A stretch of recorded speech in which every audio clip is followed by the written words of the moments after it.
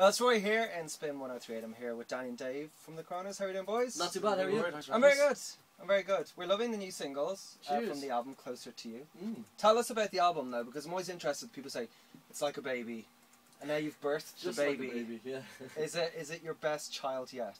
Yeah, for us, we definitely think, child. yeah, it's our favourite. Is yeah, it? Yeah. Wow. Cool. No, yeah, for us it is. You know, I suppose the first album, like, we didn't really know what we were doing when we were doing it. I think it has a certain innocence to it that's sort of probably connected with a lot of people. But for us, as the more we get going, like, we seem to think that we know a bit more what we're doing. So it felt a bit more natural anyway. And we've gigged a lot in between albums Yeah. as well. So I think this time, third time out, we kind of had a bit more confidence in the studio, which counts a lot. Like when you're in there, you don't want to be nervous in the studio because it doesn't help you a lot.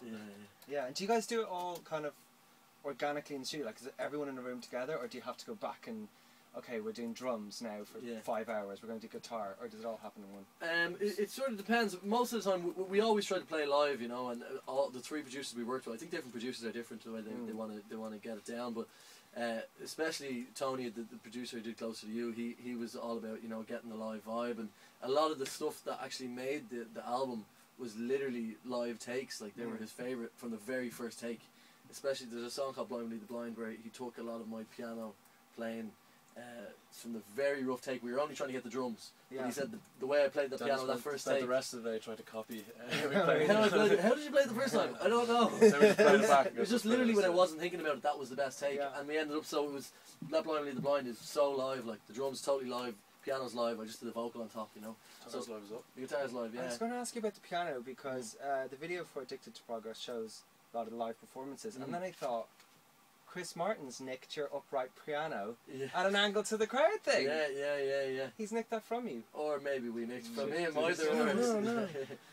But yeah, no, it was a bit strange. I was like, I can't believe we have singles now when I'm playing the piano, and like now the two singles, Mark My Words and Addicted, are both piano. That was kind of the problem, because then we'd have Danny behind the piano and the piano's too high, so he's the focal point, so you can't like stick side on. So he needs to get the arm in the air and all that sort of crap. Rock and roll. Learned that from Danny from the script.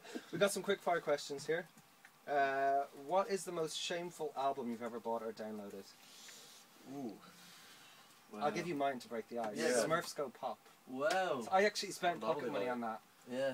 That was bad. It's still in rotation. Yeah. Yeah, right up there. My first single that I bought anyway was Coolio Gangster's Paradise. It's none to be ashamed of. It's a great tune. It's a great tune, but I don't know, I definitely... I think I bought 3T's song at one stage. Wow. Yeah, there might have been an early Boys to Men album that I might have picked up as well, sort of just impressed with the harmonies. That Mariah Carey song, you know, with Boys to Men. There's nothing too bad. There's nothing too bad in there. Okay, what's your default order in a takeaway? Default order in a takeaway. I don't know. I'm like pretty standard chicken curry. Chicken curry in Chinese. See, that's alien to me now. Really? Yeah. I'm a chicken burger man. Chicken burger. Yeah. Best gig you've ever been to? I was there the very first night the O2 opened here for Kings of Leon, and it was really incredible. Like, and I've seen Kings of Leon a good few times since, and they didn't blow me away live. But that night there was something about the atmosphere. Definitely one of my favourite gigs. Yeah, I've been to a few other ones. I remember Radiohead a few years ago in Punchestown.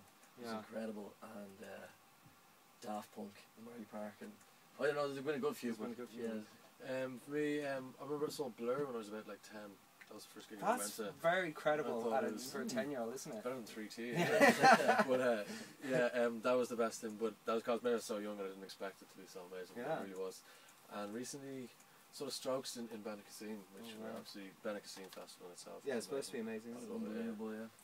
The Strokes over there was pretty good. Favourite childhood toy? Childhood toy. Guess Who? I used to be a big fan of Guess Who. Really? It's already made to play with. Yeah, no, I played by myself. We used to get Guess Who, because Guess Who doesn't last that long, so you have to get it every Christmas. Does it? I think especially if you pick a girl and their first question's girls. Yeah.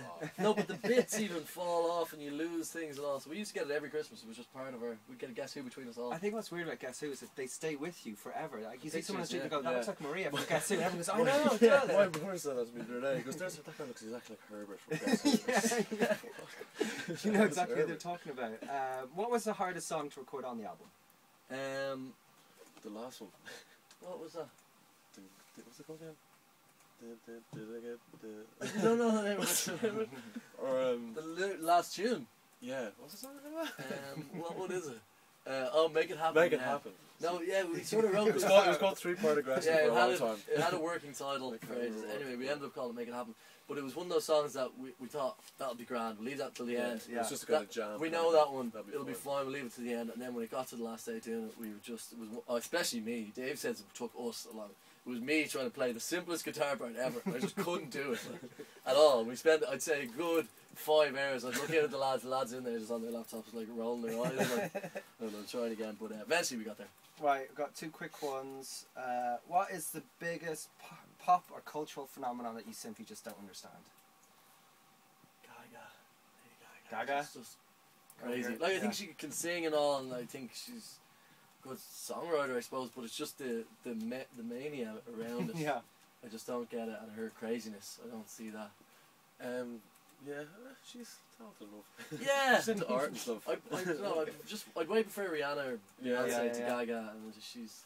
For me, Twitter kind of goes over my head a bit. I haven't just got in. You get into it. Once you get into it, you're never coming back. I shouldn't say something like that. Who is the best smelling person in your life? Oh, smelling. I like to say my girlfriend. Just say Yeah, she smells good. I don't have a girlfriend, so Me. every answer is going to be weird from here on in. Who do you enjoy a good sniff A of? good sniff of. Definitely not Danny. No. Joe Danny doesn't use shampoo in his hair. Do you use shampoo in your No, hair? You don't? No, just let the natural oils. Every once in a That's what while I give it people a say. wash. Right. But yeah, if I wash my hair, it goes like a frizz ball. A frisbee. Like it's just. So it's not Danny. Yeah, No. Rory, you're taking it. You're the best smelling person. Good! I've ever Right come answer. across. That's what we were looking for. Yeah. Alright, Closer to You is out now, and we recommend it. Yay! Bye now. It's like an infomercial. Lads, thank you very much. Cheers, Rory. Thanks.